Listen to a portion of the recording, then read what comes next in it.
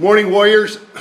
Sitting in my gym here for a few minutes, as I always do, in a barn set off aside from my studio before I go in, thinking about what I am going to get done today, what my plan is today. You know, it's a beautiful thing when you go to bed at night, getting ready to close your eyes, day's over, taking a breath.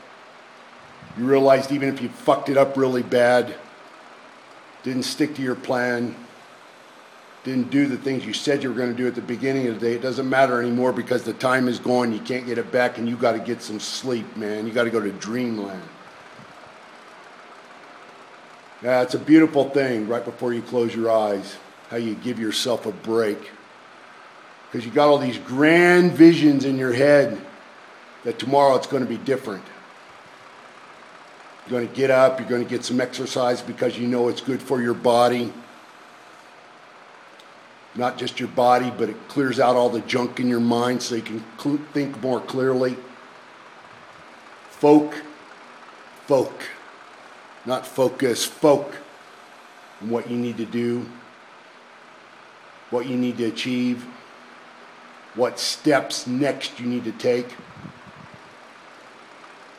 to become successful in the way that you want to. And then morning comes. Morning always comes. There it is, man. Morning, night. You always count on it. Morning comes. You open your eyes. All of a sudden, you've got a different mindset. And by the time you get from your bedroom to the kitchen, there's Mr. Ugly Ass, Mr. Resistance, riding you, poking at you, making fun of you, already convincing you before you even get to the kitchen to have one cup of coffee because you need to have your coffee to wake up, to even wake up every morning after that long night of sleep. Already convincing you, Mr. Big Badass Resistance, telling you that all those things that you wanted to make important today, all those things that you wanted to do because they give your life a purpose and a meaning and a worthiness, that they don't mean shit. No, instead, all the superficial stuff, that's what's important. You see that cobweb up there in the corner? You got to get that before you do anything else. You know those phone calls you got to make to your friends to do the gossiping and the bullshitting, just the wasting of time? You got to do that before you can do anything else. You know those paper plates you got to pick up, you got to make a list. You got to put them on a list to make sure you don't forget them, to pick them up for that silly-ass little get-together party you're going to have this weekend. You got to make sure you do that first before you do what's important to your life. Oh, there's that program on today, this morning. They're going to have that special guest. You want to make sure you watch that. You don't want to miss your talk radio either. 3 freaking hours, man, where you can't get away from it. It's the absolute perfect distraction. You got to pay attention to that so you can know what's going on in the fucking world. In a world that's with people who are making decisions that you have absolutely no control over whatsoever. But you can't miss that.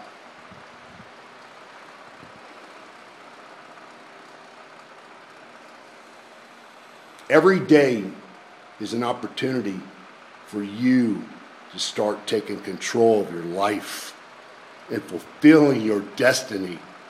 Paying attention to your inner voice, not the voice of that fucking dumbass Mr. Resistance.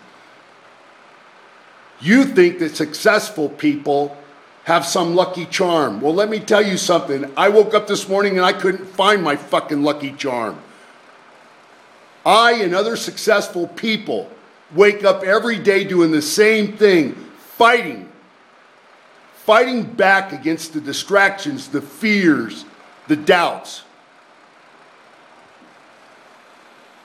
And we learn over time, we build into a habit to spend more time having control instead of more time being out of control.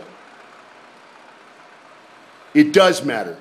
It mattered last night when you laid down and you put your head on a pillow. You were going to get up this morning and you were going to make it matter. Everything you did today, were going to do today, was going to have a purpose behind it. It was going to matter. Don't fail yourself today.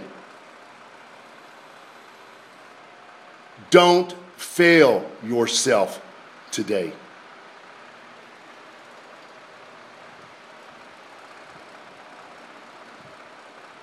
Does matter.